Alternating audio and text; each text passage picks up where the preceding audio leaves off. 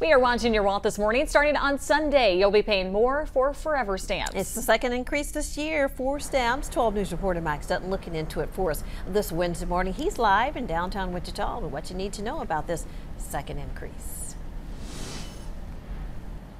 And Felicia, as you mentioned, it's a second increase even since January. That first one was from 66 to 68 cents. This one on Sunday will go up to 73 cents. But here's why. The USPS says they're trying to shed debt and boost revenue on what they call a 10-year of a bad, defective pricing model. That's their words. Now, other postage rates are also set to jump on Sunday as well. Mailing a postcard domestically will cost 56 cents. That's about a 3-cent increase, while the price of mailing postcards and letters internationally are both rising by a dime to $1.65. Now, overall, postage costs are rising at a 7.8% increase, according to USPS. I spoke with a Wichita man on a fixed income who's not happy about that increase.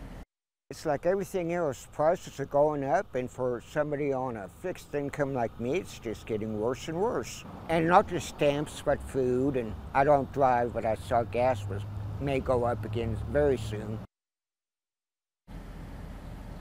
It's worth mentioning USPS posted a $6.5 billion loss for fiscal year 2023.